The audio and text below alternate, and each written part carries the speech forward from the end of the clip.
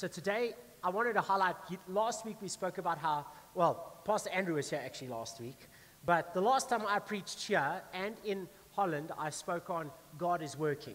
I spoke on how in the Bible, often when you were to snapshot a moment where Herod kills all the babies, where Pharaoh kills all the babies, whenever God is doing something, the devil tries to stop it. And often we'll look at what the devil is doing, and the news will report to us what the devil is doing, but what we fail to see is God always moves first and the devil acts in response. Because the devil's not creative, nor is he prophetic. Those are God's characters. And so when God births something, breathes something, the devil recognizes it, and his response is to try and create a narrative that looks like God hasn't started something. So when Moses is born, at that time, all the babies are getting killed and thrown in the Nile. When Jesus is born, at that time, all the babies are getting killed. And if you were living in that time, you would have paused and said, if anything I can accept in today's day and age, you would have said God has abandoned us. Today we sing around Christmas, God with us, Emmanuel, Jesus born unto us, and we remember Jesus being given to us as a gift to humanity. But at the time, it didn't feel like God had showed up. It felt like the devil was the strongest he'd ever been. Only in hindsight did we see God was working, right? And so in that setting, I wanted to speak to us today because I feel like a big part of us seeing God work, partnering with God in what he wants to do. Because God has declared it, but we have to enforce it. Amen? Grace is our identity, but faith is our authority. God has said, I've done it, but now you by faith have to actually activate that, right? So when I don't mean partner in what God does, God redeems us, God restores us, God fulfills the law, God is declaring us righteous, but now when we walk by faith, our part in walking this out, God has actually equipped us for that. And so often when we look at our lives, we will see a circumstance, we'll see an environment, we'll see a situation. And in the natural, we will say, like I was talking about a few weeks ago, if anything, I can tell you, Pastor, God is not in control. If anything, I can tell you based on the news today, Pastor, the devil is, Christians just need to hide. We just need to put our heads in the sand. We just need to accept our allotment. We just need to, go by the way things are. The church can't expect to grow. The church can't expect to see supernatural financial supply. We can't expect to see people live longer. We can't expect people to be, because you know what? The sign of the times, Pastor, is actually, it's the worst time. It's the worst time to expand. It's the worst time to move forward. It's the worst time to speak favor over people's lives. Look at the economy. Rather get people to just draw back. Rather get people to just accept. Rather get people to just live, But that's not the Spirit of God. In fact, all throughout the Bible, we see in situations where it looks like the devil is running the show, God actually is working and is actually using it. So what I wanted to speak on today is, it's not a setback, it's actually a setup. I wanted to let you know, if you would receive it for yourself, all that is conspiring against you, all that has gone on, God can and wants to use for his glory, for you to walk in victory. Of course, it can remain a setback as long as it's in our strength, as long as it's by our wisdom, as long as it's by our effort. Of course, it can hold us back, it can limit us. Of course, we can find ourselves giving up, walking away, saying, oh my goodness. But if you would actually hear what the Holy Spirit is saying, is actually that God is working to set it up. But there is a way you can miss the hand of God, stop the favor of God, hinder a move of God, And there is a way you can release it, engage it, tap into it. So there's a famous passage of Scripture, which I'm not going to teach too long on this morning, but let's just go there. Zechariah chapter 4, verses 6. We'll unpack this in time. But fundamentally, here's a situation where the people of God are trusting God for something supernatural, and prophetically a word comes to them, and it says, right, it's not by might, nor by power, but by my Spirit. Now, we know that the Spirit of God has might, it has power. In fact, it's described as the power of God. But if we look into the actual words used here, might there is human wealth and human talent. So it is your natural ability to do something, your talent, right? Also, let's be honest, how many of us, whenever we look forward, we always come to one immediate reflection as to whether something is possible or not? What's the first thing we think about? Our spouse. No. Our pastor. No. Our children. No. We think about money. Like that's the whole. In fact, the world would say, if you want to summarize how life is, that's the first thing people think about. If you're making more money, it was a good year. Forget if everything else fell apart. Forget if your health is falling apart. Forget if your relationships are falling apart. If you're making more money, that's all that matters. Right? And to see God move in your life, this is one of the disqualifications of a spiritual perspective. If you believe it's up to money for God to do it, if you believe God needs your money to do it, right? If you believe I can do it without God by money or ability, then it's not God. So by actual qualification, God says when He moves, it's not His first priority. I have to be honest with you. When we stepped into this building, the last thing we had and still have in the natural is the money to do it. Some people think, oh, you saved and you moved. We had savings. We had, in total, with all the giving and all the churches overseas giving us money and our savings, 9 million. But we moved into a 20 million rand budget. And to this day, I don't give the exact number, but we still have not raised the 20 million. And it has been a step-by-step trust in God. But what moves first? Money or the Spirit of God? Right? Well, I can tell you right now, we're living in a God moved first.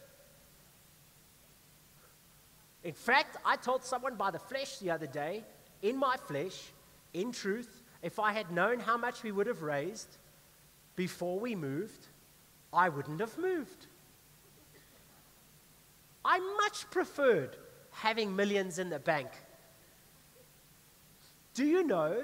Now, please do not sit in fear. But recently, on the 1st of the month, after all the costs that came into our building, because you know, every month there's more stuff that needs to get done, there's more stuff that needs to get put in every month, we came down to a pretty close to zero balance. But I'm not paying the budget. And if I get into that mindset, it's not good for me. Now, there needs to be wisdom, absolutely. We don't operate in foolishness, but wisdom is never void of faith. Wisdom is not fear. So people look at me and go, I don't know how you do it, and the truth is, I don't know, but we're in it, and we're walking with God. Right? And I don't think our church will ever have, and I can tell you scripturally, I don't think we will ever have enough money for the vision God has given us. Because if we have the money, why do we need the Lord? You just buy it. You just possess it with finance. I remember a church, now, listen to me. I remember a senior pastor of one of the largest churches in the world saying to me, often a church that is debt-free is a church not growing. And I'm not saying live in debt. Don't come to me with scripture now about being debt-free. I'm saying the atmosphere of a spirit that says, because we've got the money, then God can move, is the wrong spirit. Okay? You will never have enough money to pay for the stuff in life that is coming your way in the natural. You get married, you're like, I don't have enough money for marriage. But you've got to get married to have enough money for marriage, because it's responding to God's word in faith that brings favor. In fact, I tell men, if you're dating your wife, your business won't be successful. If you are dating your future spouse and just living in engagement, living in dating, because God says when you find a wife, it releases favor. All right? But you'll never have enough money for your spouse. You'll never have enough money for your kids. Oh, you don't know. We never had enough money for our first child. Had Jonathan. Right? We grew by the grace of God. We're on 3 kids. Our school bill is enough to pay for a school, right? And the school that we're at has been so gracious in helping us, right? But the point I'm trying to make is, in the natural, you never have enough because you need God, right? And it's okay to put that burden on God. It's okay to say, hey, that's not my responsibility. I must be spirit-led. And don't ever, people come to me and say to me, Pastor, I don't know how to pay my bills. And I say, do you follow God with your finances? No. Well, that's why. But I don't have enough to actually tithe. You'll just never, ever have enough. Because it's not about, I first do it naturally and then deal with spiritually. It's you first align spiritually. All right? And trust me, God doesn't need your finance. You need His favor.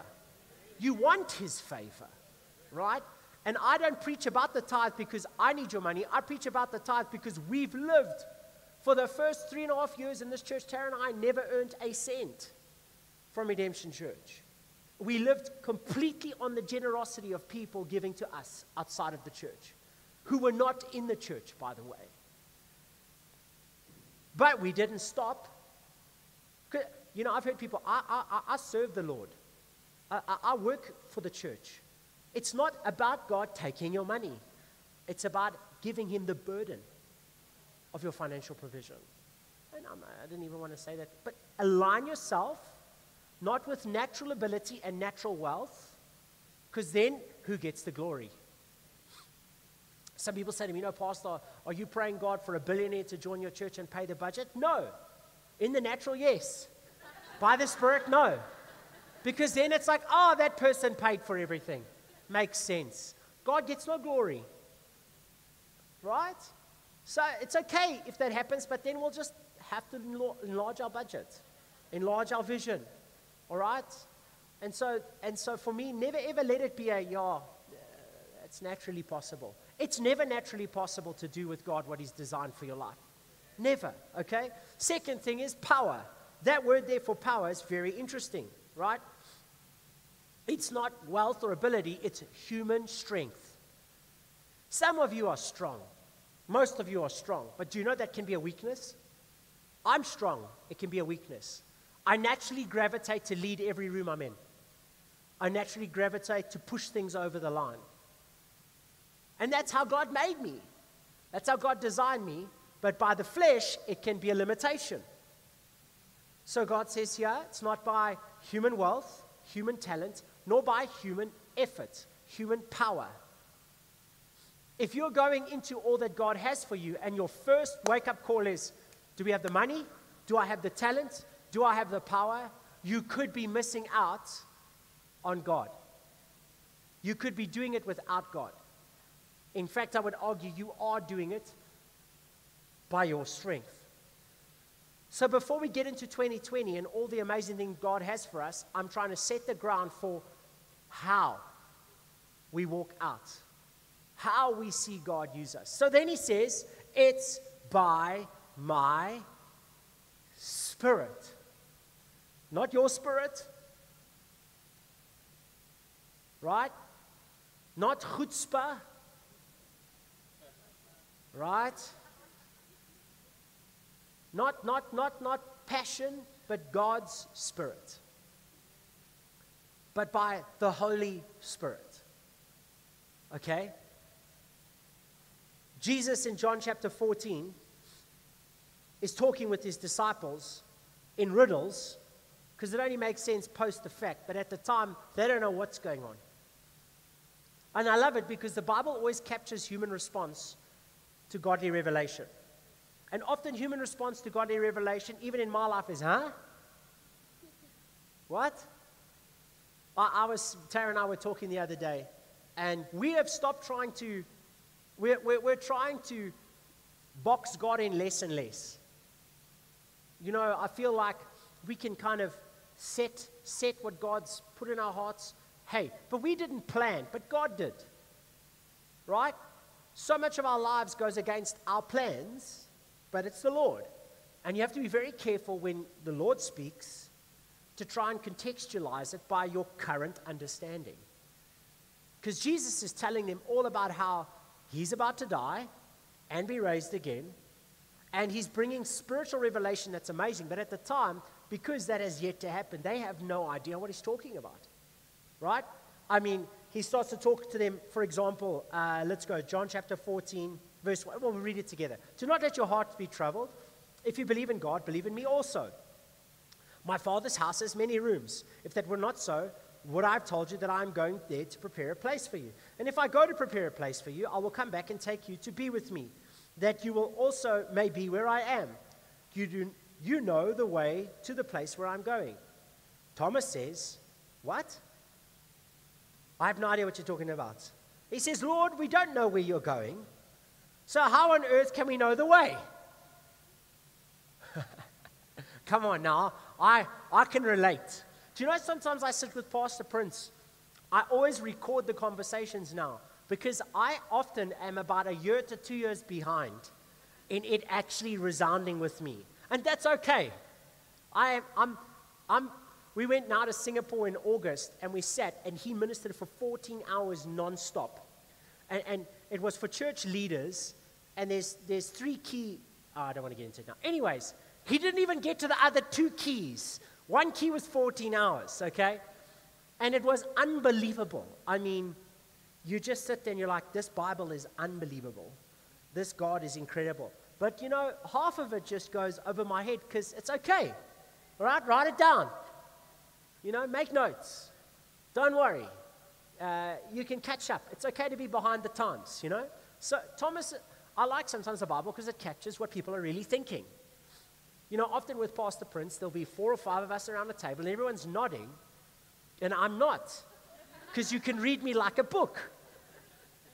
You can read me like a book, you know? Tara can even tell if I'm lying over the phone. It's true. She'll say, I know you're lying. Why? I could just hear your voice. So there's no hiding anything in my life. And Pastor Prince will say, Josh, you look lost. I'm like, I'm completely lost. Have no idea. Or he'll say, have you not listened to that? Or have you not studied that yet? Have you not preached that yet? Really? I mean, I'm like, hey, you know what I mean? Like, I'm on the journey here. Okay? So Thomas says, Jesus, hang on a second here. First of all, you're talking about a house. I don't even know what you mean. Is this Joseph's house? Is this a house somewhere in Nazareth or Beth? What are we? And then you say we know how to get there, and you're talking about a place I don't even know. How on earth am I going to get there? And Jesus is speaking in Revelation about what is to come. All right? So he says, I am the way. Even more confusing. The truth and the life. No one comes to the Father except through me. If you really know me, you'll know my Father. From now on, you do know him, and you've seen God. Philip says, what? If you just show us God, let us literally see him, then we'll accept what you're saying. So, no one has accepted they know where the house is. No one has accepted they know the way. And now they're telling him, now you say, we've seen you, we've seen God. Just please, give us the easy way out. Just show us God. You know, people come to me and they say to me, Pastor, you know, you come with this word for the year, or you come with but I just want to see it happen. You know, seeing is not believing. How do you know that? I can prove it to you from Scripture. Jesus resurrected. Okay? You know, he didn't get killed in a secret prison cell with no one watching. He was killed with thousands of witnesses throughout the day. Right?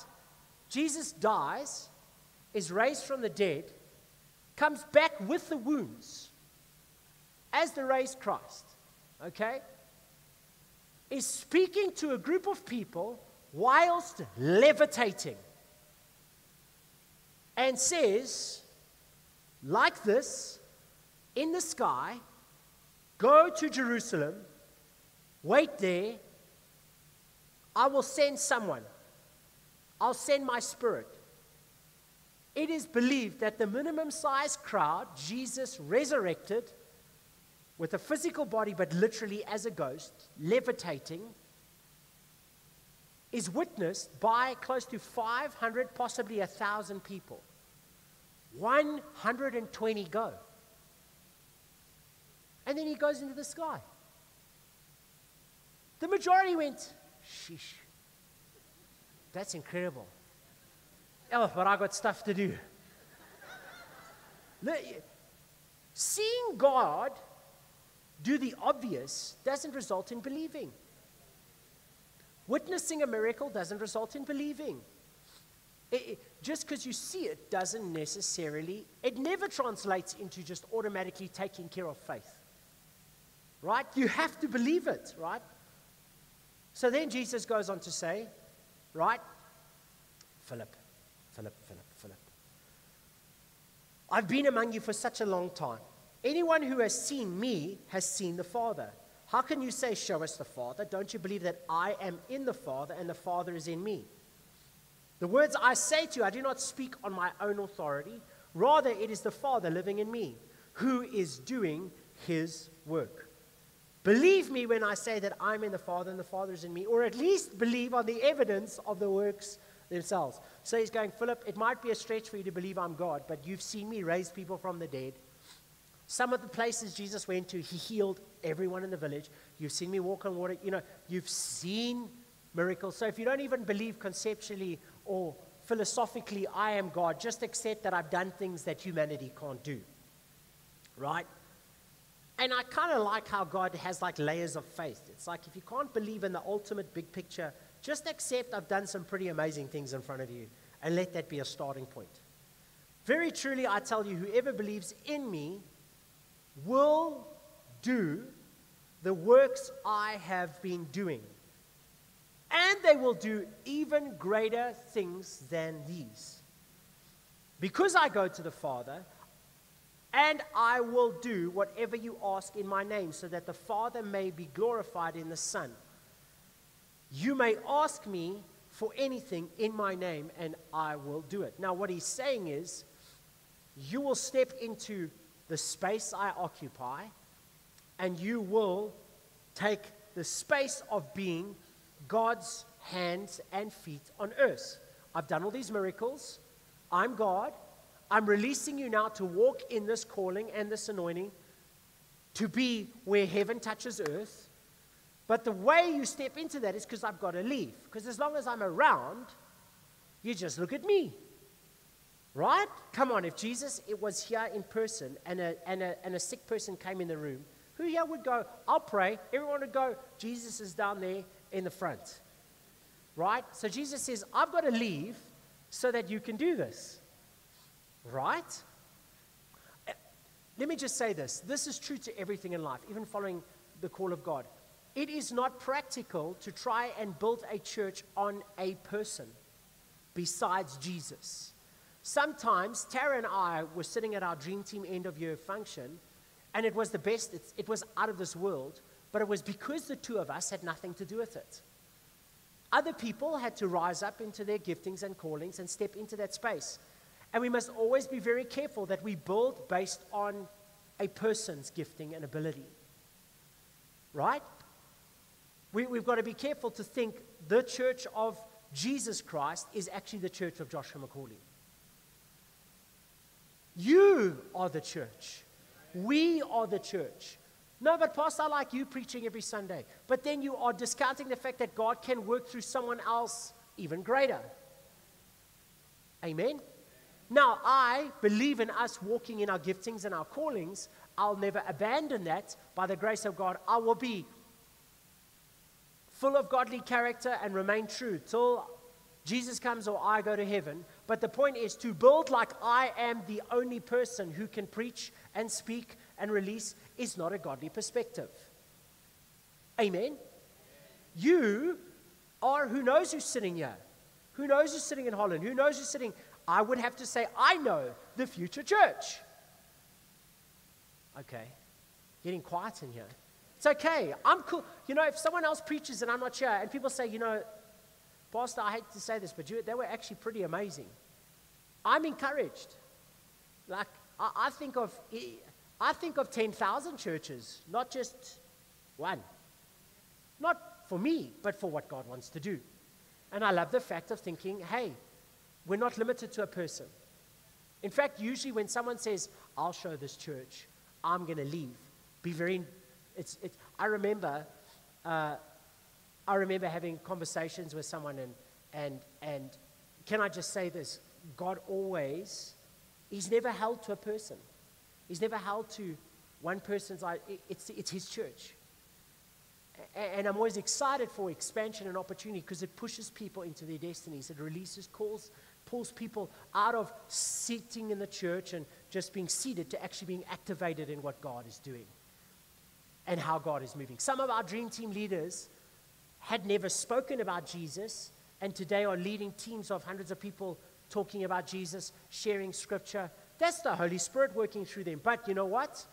It's incredible to see how God just is raising up people. And He's never going to stop. And I believe it's always something happening, okay? So, Jesus says, I got to leave, and my absence physically pulls you into actually physically occupying. So we love the scripture. We love, or should I say, we often hear, you'll do greater things than Jesus did in the church for the gospel. But you know what? He doesn't stop speaking. He then highlights how. Through whom? What's going to change? Right?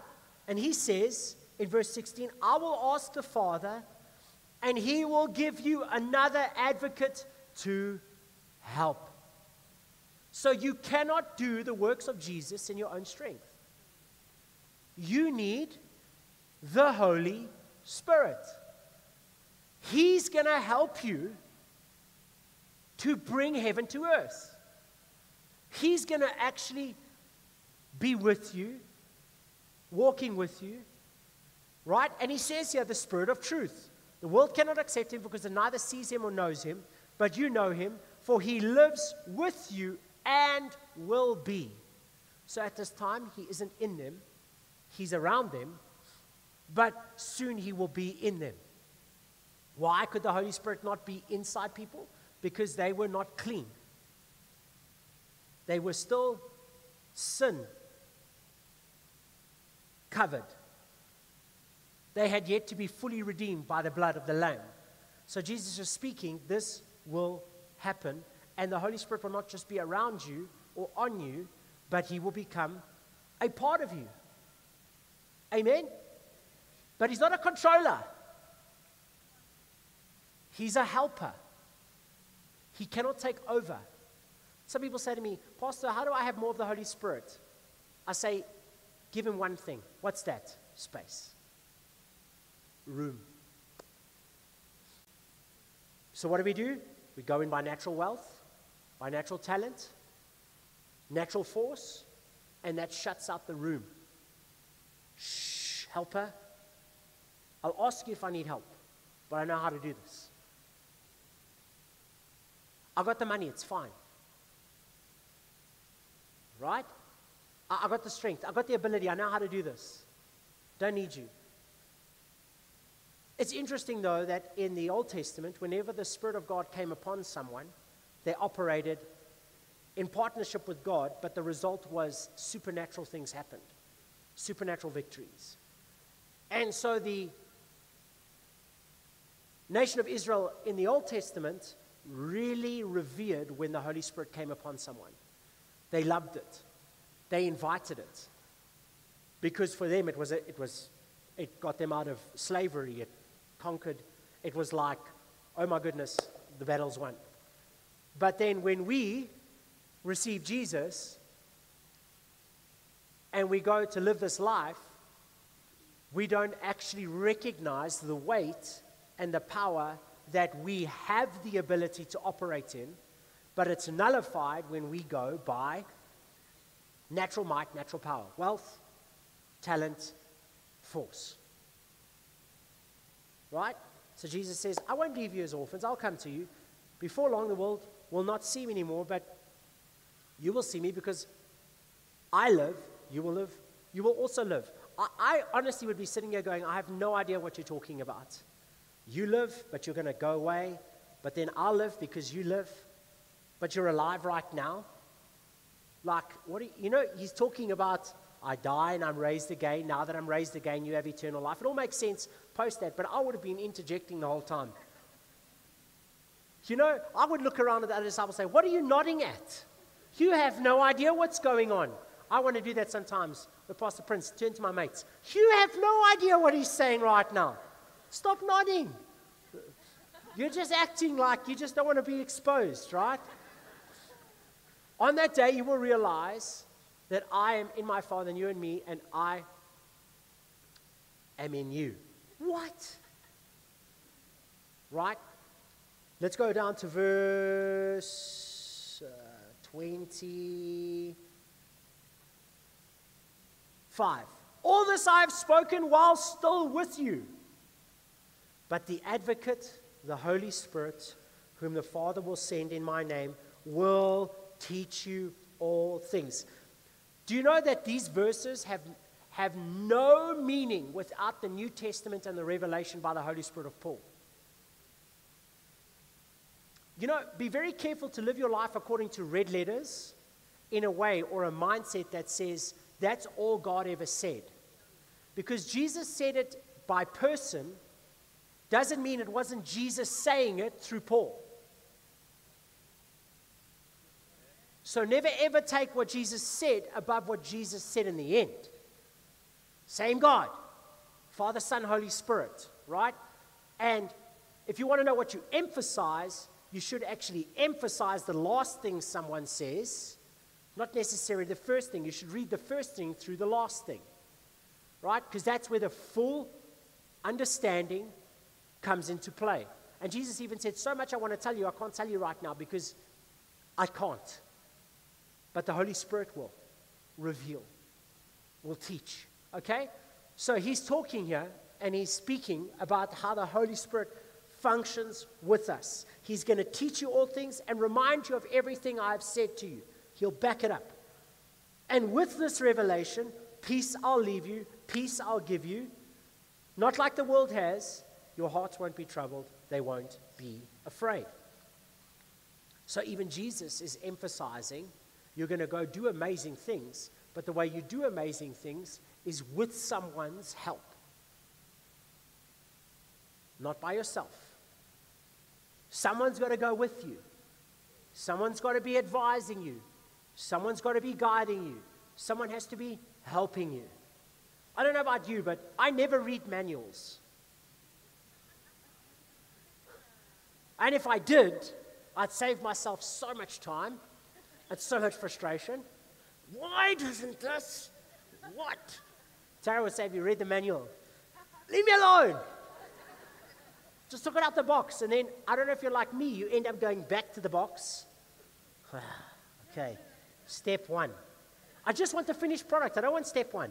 I don't want step 2. I don't want step 3. I don't want step 4, right? That's how we live our lives. I just want the result. Just give me no, step by step, right? Holy Spirit's going to show you today, for now, right? But I'm called to preach to millions. What are you doing with 5 people? What are you doing with 1 person? Do you get what I'm trying to say? I'm called to be a multi-billionaire business person. Okay? Now the Holy Spirit is how you get there. But it's day by day, right? It isn't some weird thing that isolates you, right? In fact, actually what's interesting is the Holy Spirit is always attached to unity. Do you know in Acts chapter 1, before the Holy Spirit comes in chapter 2, the last part of Acts chapter 1 is the disciples and the followers of Jesus gathered in the room talking about the fact that some people have left, some people have died, some people have walked away. What are we going to do now about this thing we're supposed to do? And only after they unified around what God had asked them to do, which is the local church, was the power of God given.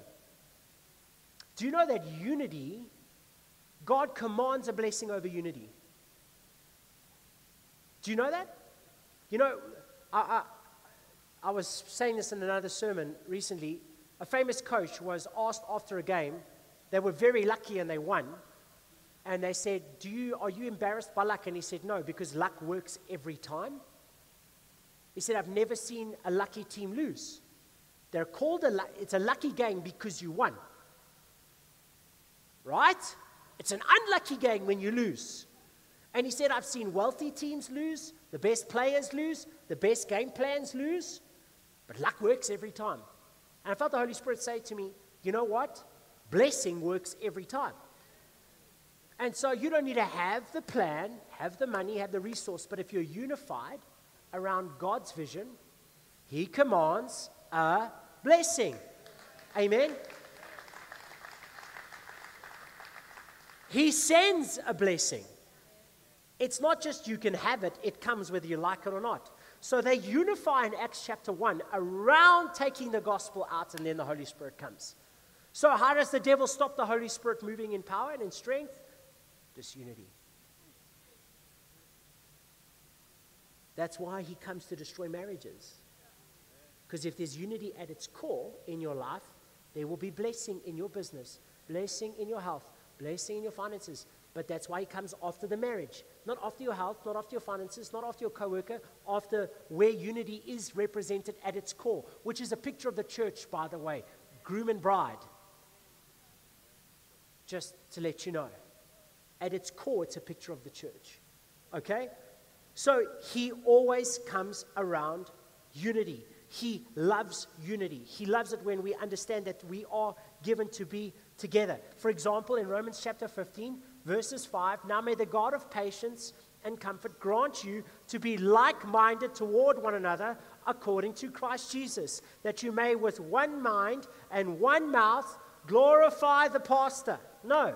Glorify yourselves. No. Glorify the God and Father of our Lord Jesus Christ. Verse 7, therefore receive one another just as Christ did. In other words, hey, come on, we're one church. We're Jew and Gentile, but we're one church. And let's get together. And then in verse 13, he says, now may the God of hope fill you with all joy and peace in believing, that you may abound in the hope by the power of the Holy Spirit.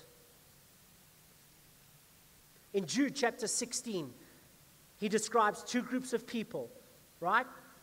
Verse 16, these are grumblers and complainers, walking around to their own lusts, and they mouth great swelling words, flattering people to gain advantage. But you, beloved, remember the words which were spoken before the apostles of our Lord Jesus Christ, how they told you that there would be mockers in the last time, who would walk according to their own ungodly lusts. These are sensual persons who cause divisions, not having the Holy Spirit. But you, beloved, building yourselves up on your most holy faith. How? Praying in the Holy Spirit. Tongues is not primarily for others, it is for you.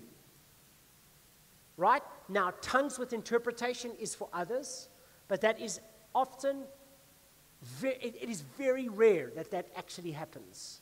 All right? Even in the pattern of the Old Testament, tongues, by Paul's emphasis and the early church's emphasis, is for you. Building you, leading you, guiding you. Next year, a big part of next year is us stirring up, Paul says in Timothy, the gift. Stirring up the gift that is in you, that strengthens you, right? Working tongues into your daily life. Why is that important? Because when you go into a business meeting, what's your first call? What's the budget? What can I fix? How am I going to move this along? But if you don't pray by the Spirit, you make no room for the Holy Spirit to guide you and lead you. You make no room for God to give you answers. Right? In your home, praying in tongues. How often do we use our mouths to fight, to nitpick, to judge? Right? You, pray in tongues. Right? Pray in tongues. Because sometimes you're just tired and cranky. Right? You need sleep. You're hangry. You need food. But letting the gift of God stir up inside of you so that you can operate by the Spirit of God. Right? It's the Spirit of God. Now I want to tell you something. Go back to Zechariah 4 verses 6. When you look at that word, but by my Spirit, do you want to know what that word means? Okay? First, Holy Spirit. That's awesome, Pastor. I think that's where you were going from the beginning. Fantastic. It also means the word wind. Right? The wind of God. The flow of God. I've never seen the wind, but I felt the wind. And so often our lives can take the course that God wants for us if all we do is think like a sailor and set our sails to catch the wind. God, my whole expectation, my resource, my ability is raised and hoisted in the air, but I'm not the wind. I don't create the wind. My responsibility is to actually partner with the wind to pull me where I need to go, to take me where. Have you ever seen, when sailors are sitting and the wind is pulling a boat? They're not like sweating, you know what I mean? Like, they're not blowing in the sails. They're just parking off, steering the ship, right? And there's so much in this. Like the Bible even talks about your mouth as like a rudder. Look, anyways. But harness the wind, right? So that word there for my spirit also means wind. It also means breath.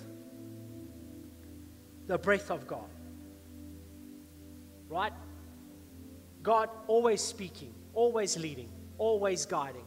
God always moving. It also means the word when you give prophecy. Right? Now, let's not get sidetracked because prophecy has to be, right, edifying. It is never God when it is not edifying. It doesn't build you. But prophecy ties into this word as well. Something else that blew my mind, this word is also used for giving energy for battle. So it's like you're going into a battle and you're like, I'm tired, I'm worn out. How am I going to take this on, God? This enemy is much bigger than me. That spirit is like a re-energizing. It's like it steps in. It's like powering up. Any of you play games? My kids are starting to play like fighting games and stuff again. It's like you're on low energy and then you get something that's like, whoop, and all of a sudden, it's literally like it equips you for battle, but it energizes you in battle. It's your strength in battle. In fact, the language of Scripture there is actually strength for warfare, right? It is also strength for administration. It is the ability to run companies, run nations, run governments, run homes, right? I would argue it's harder to run a home than it is to run a government. Well, it is in our home, right? We have 3 very energized, different children, and you need wisdom, but it's strength for administration, right? It's also written as strength for wielding executive power. Look, it's incredible. This doesn't just cover showing up and making miracles happen. This covers day-to-day living, from its smallest space to its greatest responsibility.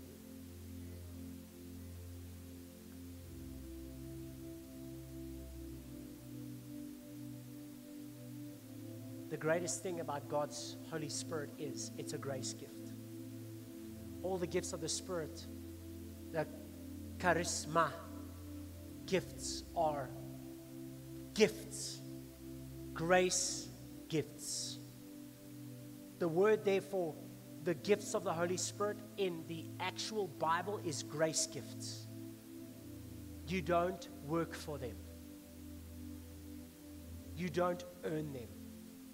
But you can not operate in them if you decide to do it by human might, human power.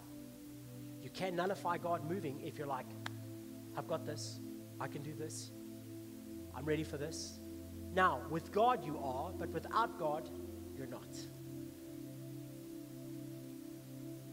So I want to invite you to see what you're dealing with, to see what you're learning. Maybe this year hasn't been your best year. Maybe right now you're facing some challenges.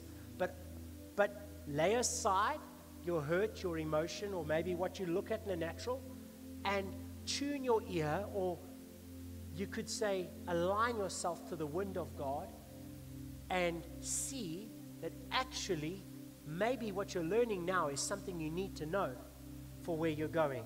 Maybe what you're facing right now, when you solve that and you walk in that by the Spirit, equips you for something so much greater. I feel like 2019 is a year not of setbacks, but actually setups. We'll only see it in the future that what God was doing, wow, right? But number one on our list, I don't care how big a CEO or how small a person in an organization you are. I don't care if you're single, been married a long time, kids, no kids, grandkids, whatever season of life you're in, re-engage with the Holy Spirit for next year. Re-engage with your gift of tongues for next year. Re-engage in what God wants to do and is doing on the inside of you.